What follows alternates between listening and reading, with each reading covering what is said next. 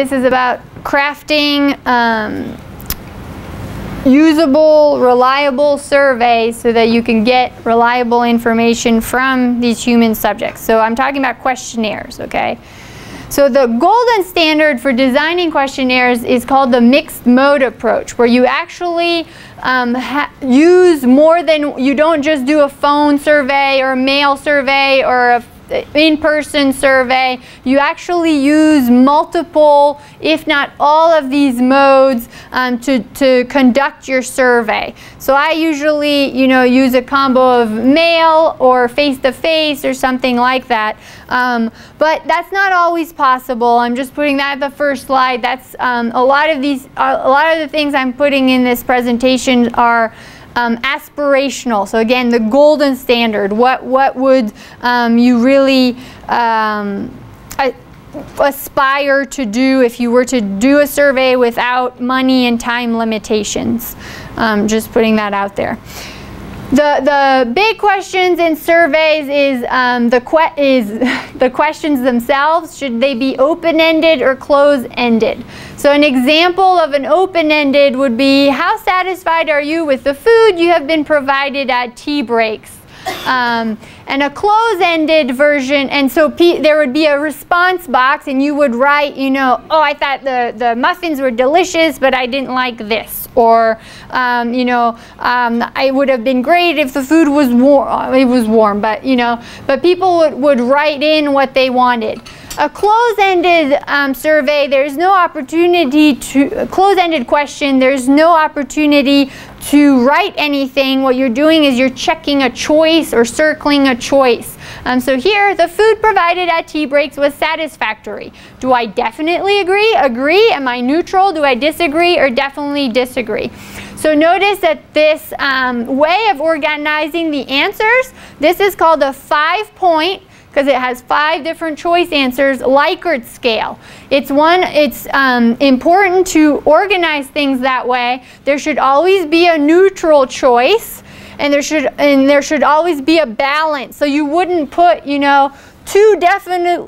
things that were positive, 1 neutral, and 1 negative, because people tend to pick something that's in the middle. So you have to pick an answer set, potential answer set that are balanced and that have a middle category when you use closed-ended questions. Usually in a questionnaire, you will use closed-ended questions if it's something that's self-administered, i.e., you send something or it's on the internet and people click. They're doing it on their own. So through the mail or through the phone, you're asking them, to pick number 1, number 2, number 3. It's oftentimes used when you're trying to measure, i.e., quantify some knowledge or attitudes or behaviors. But if you don't know what your question should be, or if you don't have a good sense of what the answers might be, then you should use an open-ended survey. So when you're doing exploratory research, I'll use more open-ended questions, and when I'm doing something that I've done many times, I'll use a closed-ended questions, because I already have a good sense of what the answers might be. My questions have been pretty well vetted, and you can get much more data and analyze it much more quickly. So the closed-ended questions, they're really easy to code, to have those choices, because you want to use the Likert scale method. They're really easy to enter the data, and it makes it a lot easier to have those values, and you can just calculate the mean of people's answers. They're easy to present because of that as well, right? You can do pie charts or histograms, of how many people picked the different choices. They're very much faster turnaround. So as I'm getting survey answers, I can already do my plots, etc. in R. They afford people a degree of anonymity.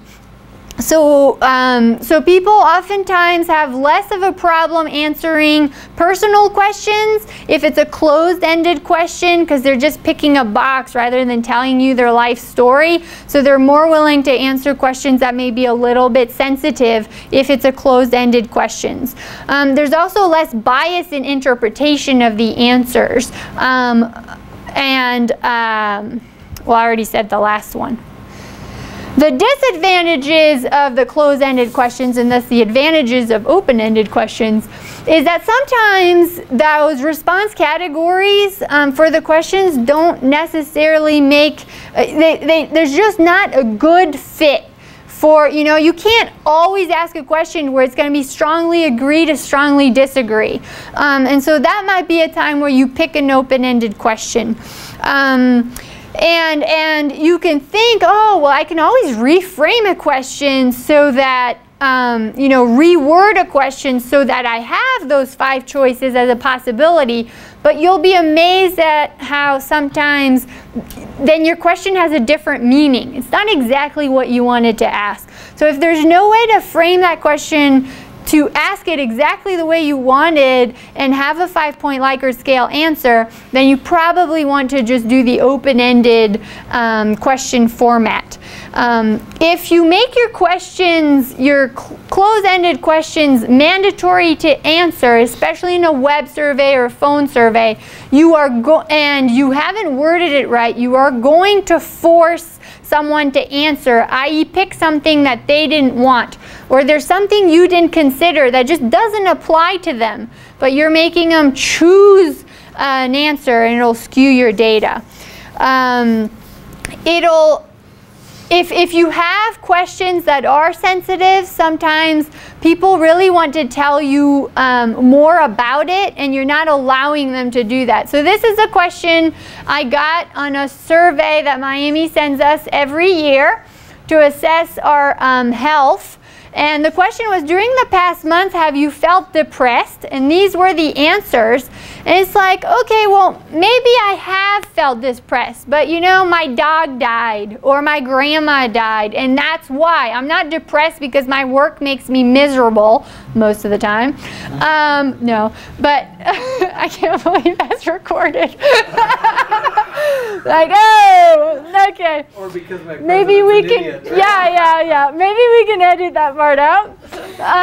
But if you're asking that type of questions, you probably want to put a box below. Do you have anything to add? Because people, and really, it'll matter because it's not exactly what you're looking for anyways. So yeah. The wording of the questions matter greatly. So if you're surveying adults, they say that 8th grade vocabulary are the maximum, upper level vocabulary that you can use. So otherwise you're just gonna have, you might have nonsense answers.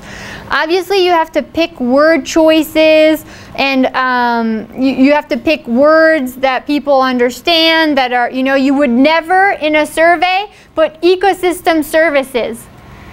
The general public does not know what those are. You would have to spell out, benefits we derive from nature, for example, and you would have to do it on every single page of that survey, or you would just guarantee you would get weird results. You want to avoid double negatives. So what that might mean is you might ask,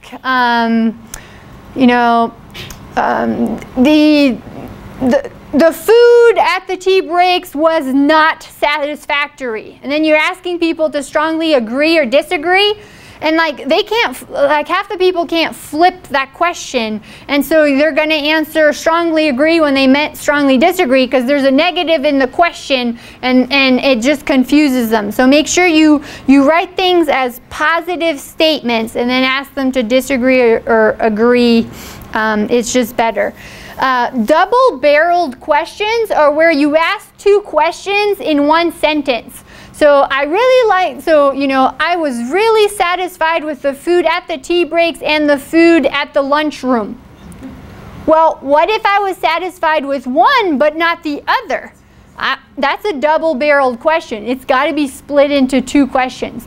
That happens all the time. Over and under specification is when you're asking people way too many details. I once received a survey about nutrition that asked me for the grams of different fruits and vegetables that I ate in a week. Like, yeah, right. Like, how am I ever supposed to know that? It's just not something, I'm not going to go around with a scale and like weigh my vegetables. Like, nobody has time for that. And so you really have to think in ways that people perceive the information, or you're going to get garbage. And then this is a big one in the US in particular. Americans love acronyms, and they stick them everywhere.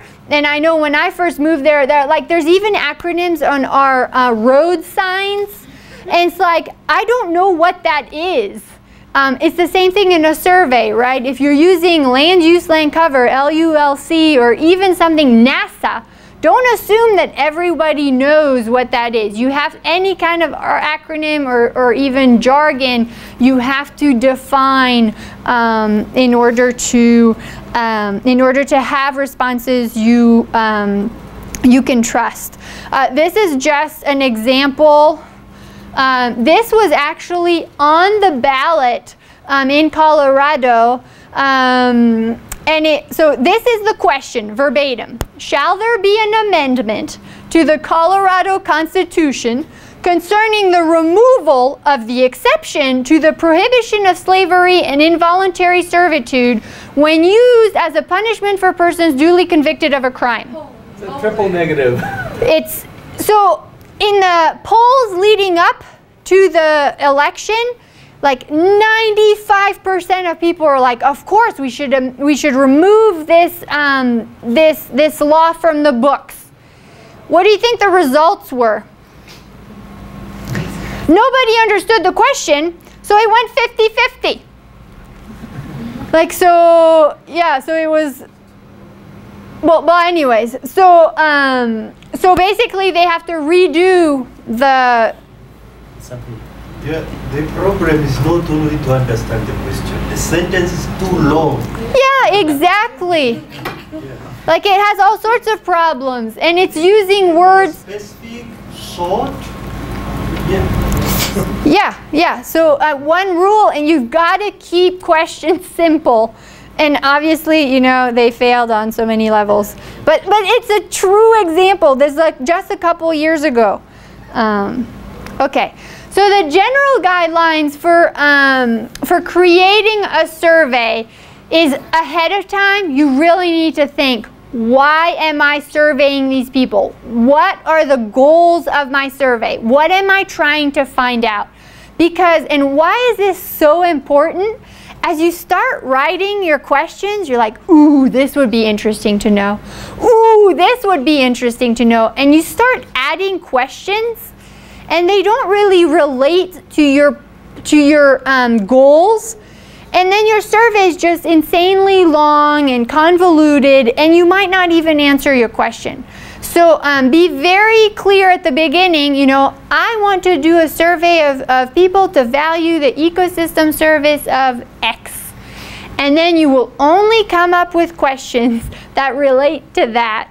And every time you write a new question, you will ask yourself, does this help me answer, you know, achieve my goals and objectives or not? One big thing is to look in the literature for available surveys. In my lab, we do that all the time. If someone's crafted a survey, used it, published those results, and even if they didn't publish the survey instrument themselves, the questions, you can email the researchers and ask for those questions, you know. And so typically, like our surveys, they're a mishmash of like 3 different other people's surveys. And yeah, we'll have our own questions, but at least we have questions that have essentially been vetted before. And it like really saves up on time. Plus it allows for a neat comparison. What did I find compared to theirs? So that's cool on top of it. So really go back to the literature and see how if other people ask the types of questions you want. And it really saves you a ton of time. So just as a hint, building on what Amelie said, that sometimes the questionnaire is not in the paper, but you can find it in the supplementary information. So you can also look for the appendix and see more and more commonly people are attaching their surveys in the appendix. So people can see which questions the authors actually ask on the field, and you can use the same so you can compare. So always also look for the supplementary as well. And again, if they don't have it there in the paper or in the supplementary info, contact the researcher and tell them, like, I will give you attribution. Obviously, you know, you'll say in your methods, these questions were derived from these people and those people and those people, but you're not starting from scratch, which is big.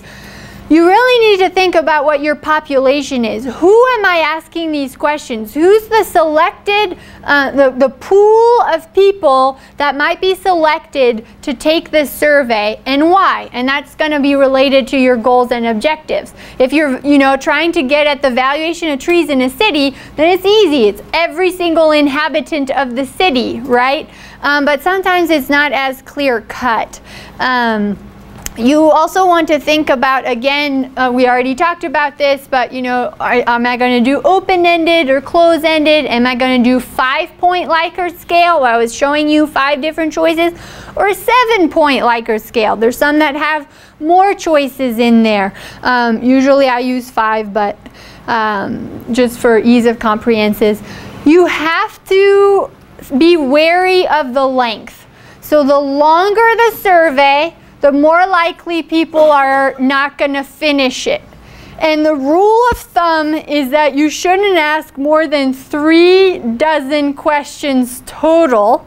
And this is for closed-ended questions. Open-ended, it's even fewer than that, maybe at max 10, 12. There's a term called survey fatigue. If people just, you know, people have a limited amount of bandwidth, and if you reach it, they'll just stop. And then you'll have what's called non-response bias.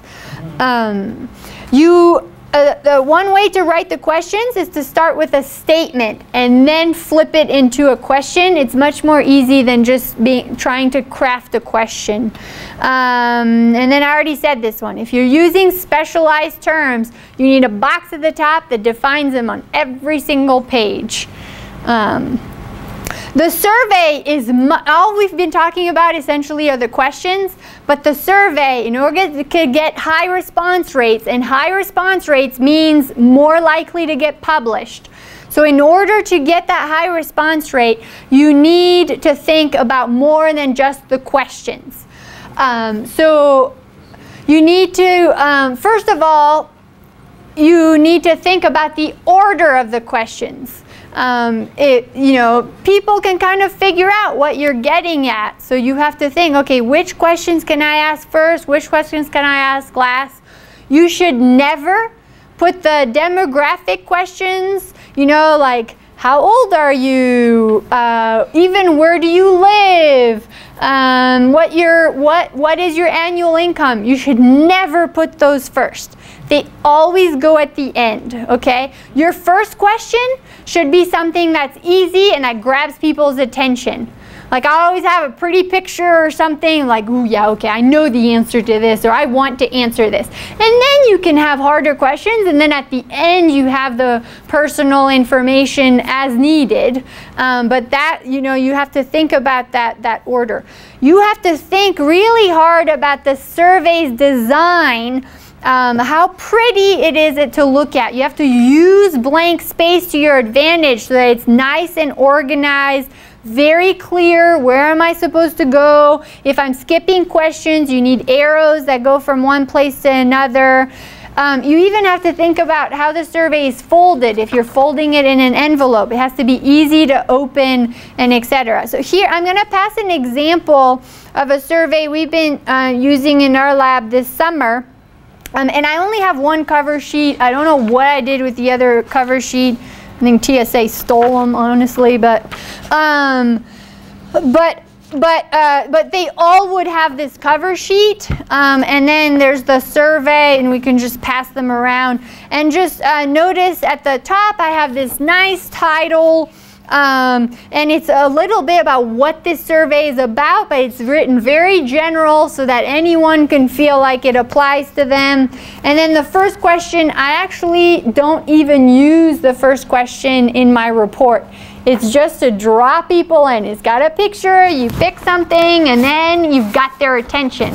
And then I start asking questions. And notice, you know, when I'm doing the Likert scale answers, I've got lots of space, and I've got color coding so that people don't mess up, you know, what row they're on.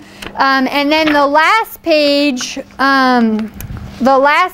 is that demographic information, background information. And I tell them, you know, this section is for statistical purposes only. As a reminder, all survey responses will be strictly confidential. So I reassure them that, you know, I take their data seriously, and that I'm going to be careful with it.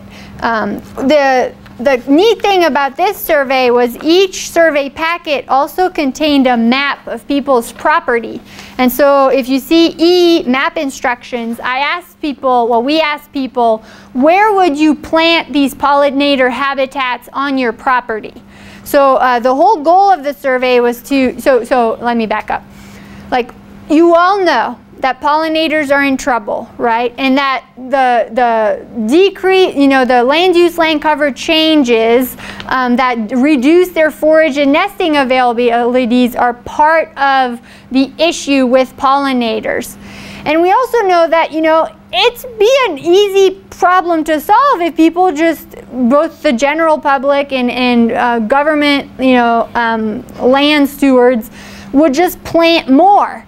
But what we don't know, especially in the U.S., is the willingness of people to plant more pollinator habitat on their private lands. Most of the land is in the U.S., is in the East Coast and Midwest, is in private land ownership. So if everybody planted pollinator habitat, well, you know, we'd do it'd be a movement forward. It would provide those nesting and floral resources. And so we designed this survey to figure that out. But it's really hard to ask people, would you plant 1 acre or 2 acres? So what we did is we added a map of their property, and we asked them to circle on the property places where they might put, you know, the echinacea or a wildflower prairie or milkweed, and then we can digitize those, and for each property owner we have an amount of area and a proportion of their parcel that they might be willing to plant in pollinator habitat. And we can also look at tons of landscape ecology metrics. Are these parcels more elongated, or they're big blobs? How large are these patches on average, et cetera, et cetera. So it's like, you may wonder why a geospatial scientist is doing surveys. Well, I'm combining both of these approaches, methodologies, to answer questions that haven't been answered before. So anyways, that's what the survey was about, and I'll just pass them around so you can look at it. And I mean, mine isn't perfect by any means, but it gives you, it gives you an idea of how we did that, of what's needed. And all of the formatting is done in Google Slides, okay? So it's a Google slide that's been set up as a page, and then you just paste text boxes and tables where you paste your questions. To make it look really, really nice and professional. And you can even hire people to do it, but I'm too cheap to do that. So